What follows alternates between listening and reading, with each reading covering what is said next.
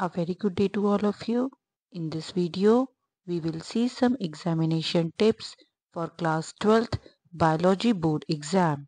This will help you to get perfect score in your subject biology. Students have to make sure to make summary and mind maps for the revision of each chapter.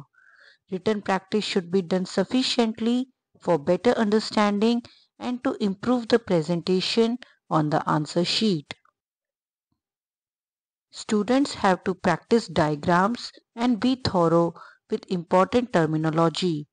Give sufficient emphasis to human reproduction, reproductive health, principle of inheritance and variation, molecular genetics, evolution, microbes in human welfare, biotechnology principle, processes and its applications along with other chapters. Draw diagrams wherever possible for 3 and 5 mark question. Give pictorial illustrations wherever possible.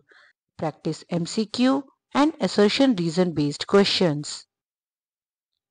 Emphasize value points in each question according to the weightage of the question. For example, write one value point for 1 mark or half mark. Means if a question is of 3 marks and demands 6 value points as per the information in the textbook, then consider half mark for each value point. Overall thorough reading of NCERT book is very important to get the perfect score. That's all from this video. Thank you very much and all the best for your exam.